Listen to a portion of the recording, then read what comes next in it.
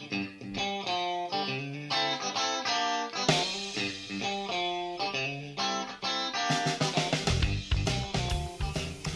and welcome to Ask the Mayor, our seasonally scheduled program when we sit down with the mayor and ask him questions related to the town of Wallingford.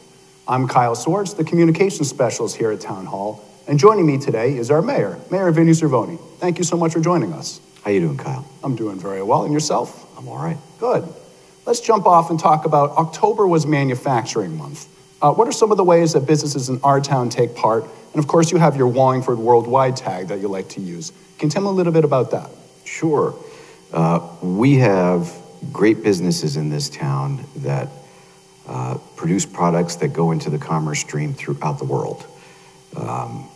We have Olbrich steel, stainless steel, special metals, and they produce products that go into surgical devices.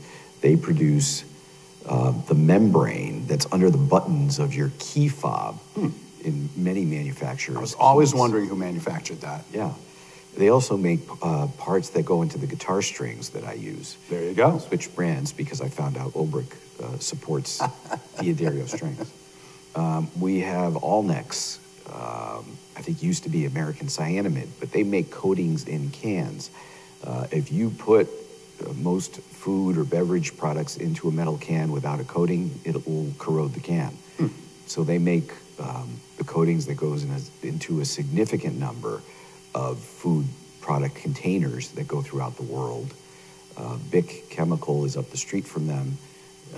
They make polymers and processes that, make coatings like paints stick and be shiny or not shiny.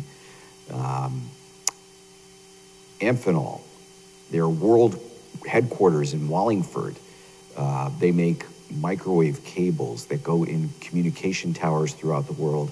They also make microwave cables that go in the F-Series fighter planes. So neither Top Gun movie could have been made without Amphenol, based in Wallingford. Tom Cruise approves. I hope so. Holochrome, a division of Fastenal. They make fasteners, nuts, bolts, and the like. Their fasteners go into many products, but the ones we mostly know are Cummins diesel engines that go throughout the world and Harley-Davidson motorcycles that go throughout the world. So we're happy to support these business partners in town who are great providers of employment and one element that puts Wallingford on the world map. Wallingford truly is worldwide, and I think that's something people may understand more as we delve more into that. Yep. Wouldn't be a Wallingford Ask the Mayor episode if I didn't ask you for an update on the pool. So the pool, at a recent council meeting, the specs were referred back to the designing architect for code review. That design was completed in 2020, and in 2022, the state building code was revised, and the plans have to be reviewed to see if there are any modifications that are required because of the building code that was modified 2 years after it was drawn. Once it comes back to us, then the project will go out to bid, and then we'll come back to the council to determine if we want to go forward and bond and build. If the council doesn't have the appetite for a pool, then we are going to immediately look into what purpose we can give back to that park. Absolutely, and that was the next question I was just about to ask, because obviously people have seen the price tag for the pool. It's very expensive. Maybe the appetite won't be there on the town council for it. Some of the other options I have personally heard is including a splash pad. I know a lot of people in town have talked about that. A skate park, some kind of playground over there, anything at all where people can, families can gather in Wallingford. I know my wife and I, we have a 2-year-old. We bring her to splash pads in other towns. It would be nice to have a splash pad in Wallingford. I don't know if you had any thoughts on some of the alternative uses. Sure. So the pool proposal is not just a pool, it's a whole park. And that proposal does include a splash pad. So that's certainly within consideration. And it included some further amenities to the park as you head away from the road. So that would be to the east. So that would all still be on the table for exploration. So yeah, there's got to be some purpose given back to that park. It cannot continue to sit in its current state. Absolutely. Happy to hear it. Yep. How are some of the technological updates going here at Town Hall and throughout the town? So If you look in the classified ads in the newspaper, you would have seen a bid for desktop computers, and that's because we're getting to the point where we've done enough of the infrastructure improvements, making sure that there's connectivity throughout the building, and also, very importantly, making sure that there are firewalls and virus protection. So we are at the completion of those background processes, and the next step is to start getting the desktop computers and other similar devices circulated throughout town offices. It's a lot of improvements needed here in Town Hall, and it's not easy to make those kinds of improvements, those enormous kinds of improvements, all at once. Obviously, it's a process. Yes. I think you mentioned the firewall. That's such an important thing. People need to understand that we really needed to improve that here at Town Hall to come up, I mean, even just to 21st century standards. Big concern for the prior administration was the security that goes along with, the security current concerns that go along with opening up digital access to Town Hall. So we are going to be very deliberate and careful about that. I think that's the way to do it, absolutely. What's the latest update with the police headquarters? Do they continue to finish off the new building there and think about heading over there sooner than later? Sooner than later. I was happy to get a tour a couple weeks ago to see in its near final state. The projected date is early mid-December for the police and dispatch to move over there. It's very important that the minute you dial 911, we know where that call goes. And right now, it goes to our North Main Street facility, and there's going to be an immediate switch for the move where the dispatch is handled at 100 Barnes Road. It is an incredibly well-designed, state-of-the-art public safety command center that should serve the town's public safety needs for at least 50 years. That's wonderful to hear. And I just know, because some people are going to have a question about the building that the police are vacating. Do you want to talk a little bit about some of the potential future uses for that? Yes. So the communications tower that is currently attached to the building on North Main Street is vital to the town-wide communication. So the tower needs to stay there. I mean, either that or it needs to move to Town Hall, and that could be a multi-million-dollar experience. Because of that, it seems likely to me that we will keep the building in the town inventory and look for some town or community use for the building. That's my current thought. It's going to come before the council in the coming weeks. For sure. Speaking of the police, they recently held one of their Getting Coffee with a Cop events. I think that was about a month ago, and it was very well received and did very, very well on social media. I monitor the town social media, of course. Can Tim a little bit about why those events are important and why they always get such a good reaction from the community? So our public safety officers, whether they are police or fire, so often your first introduction to them is in the heat of a difficult moment. And if instead we can create opportunities for people to have friendly interactions with officers while they're healthy and safe, and make those relationships more common, it makes just for a friendlier town. Our police officers and firefighters are great people, and they enjoy their work and they enjoy working with the public. So giving them the opportunity to have, friendly one-on-one conversations, in a non-emergent atmosphere is just better for all of our relationships. I completely agree, and that's also why I really like the National Night Out event that the police held this year for the first time in town. I thought that was a wonderful event, and like you said, a great way for people to get to know our local emergency responders in a manner that doesn't involve an emergency. Absolutely. Kids were at that event.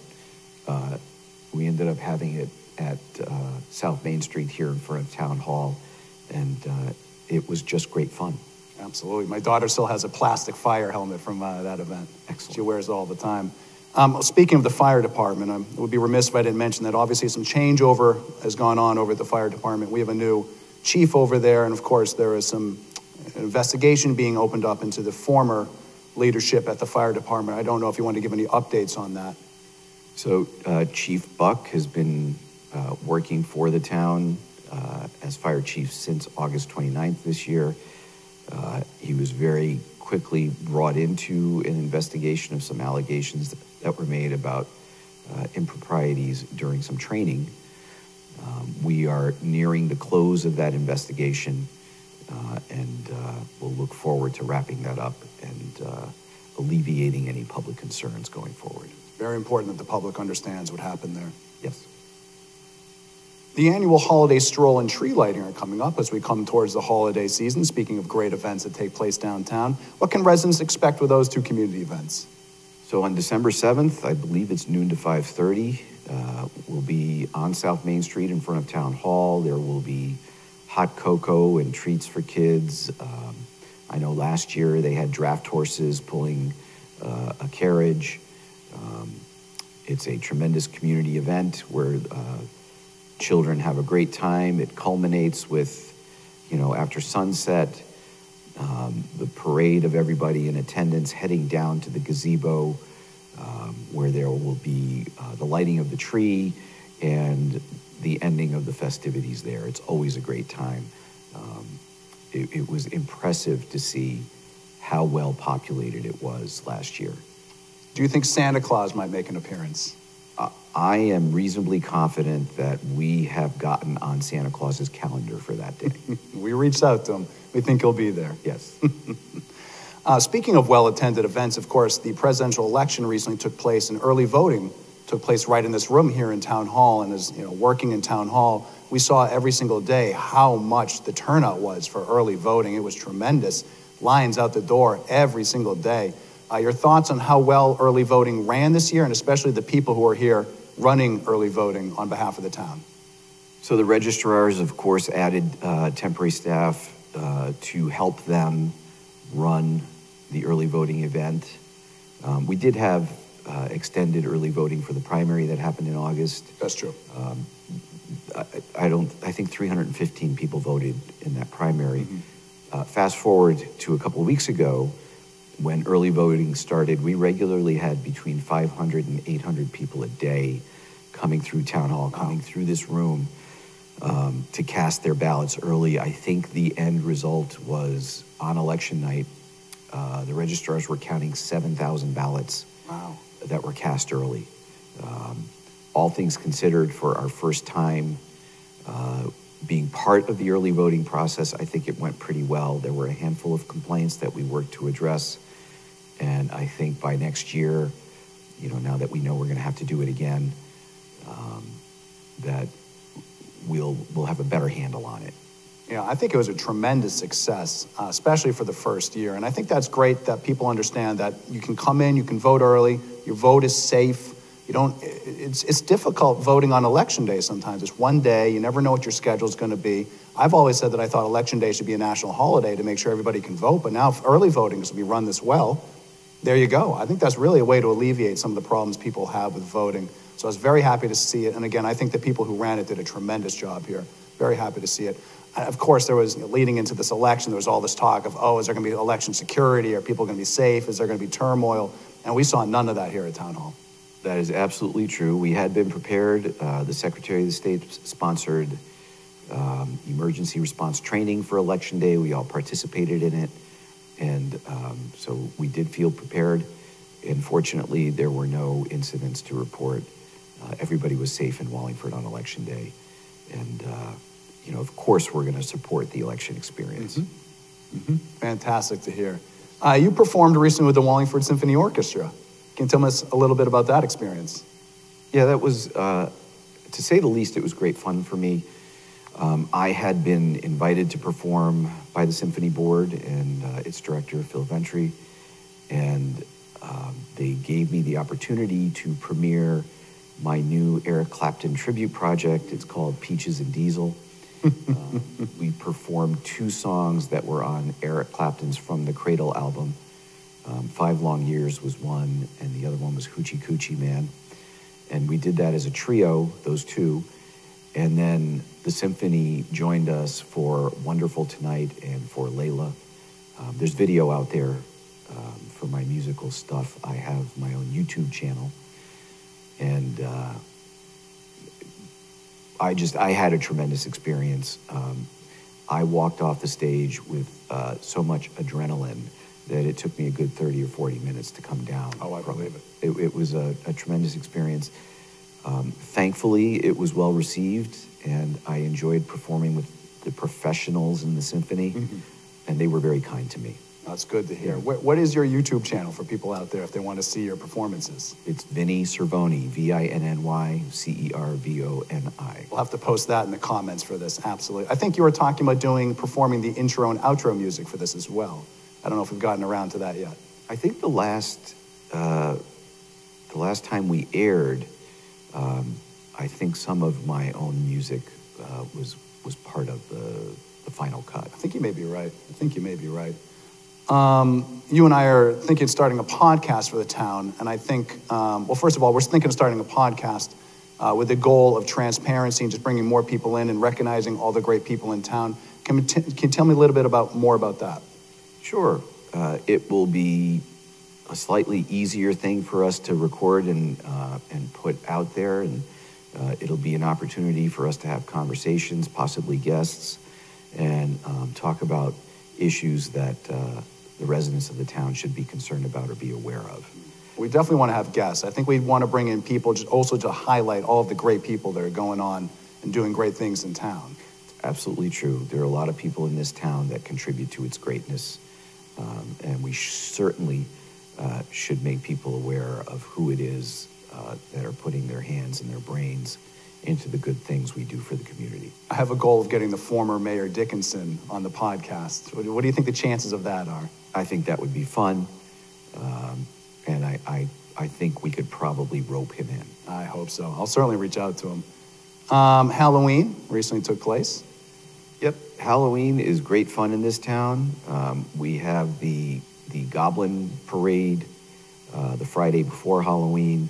That was incredibly well attended. It was another event for which we shut down South Main Street, and there were times when walking through South Main Street, it was shoulder to shoulder people.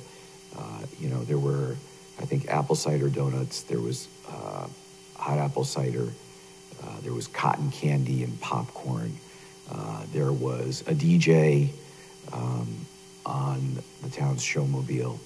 And it was a great party, and we had a great time. And then, of course, Halloween night on North Main Street was another, just a tremendous experience. I think we probably gave away 2,000 pieces of candy. Well, I was going to say, you yourself took part in that. Yeah, we are. My wife and I live up near Dutton Park, and so we did participate in the Nightmare on North Main Street, and the decorations that some of our neighbors. The way they have their houses decorated is just tremendous. And, people don't just come from Wallingford. It's a great time. It's another great party in Wallingford. This year I heard that some of the bloggers in the state were actually telling people to come to our town specifically for that event. So another example of how Wallingford transcends its borders. And you're right, I think there were people from all over the state who came in just to see that. Yeah, specifically WTNH and Channel 8. Mentioned us, so it must have contributed to the tremendous attendance we had. Did your dogs dress up for Halloween? No, I saved them from that humility. They put up with a lot, so no costumes for them this year. Your house did dress up, though. Yes, Monster House. My wife designed that, and it came out beautifully. Did your house consume any trick-or-treaters? Was that a fear at all? Didn't seem to be, and I regularly walk in between the teeth, and here I am. You made it out alive. Yeah. We're all very thankful for that. Yeah. Well, that's about all the time we have for this Ask the Mayor. I want to again thank Mayor Cervoni for coming out and joining us for this, and I want to thank all of you out there who tuned in. Stay tuned for the next one. We'll be doing another one of these sometime later in the winter, and until then, enjoy your Thanksgiving holiday and stay well, Wallingford.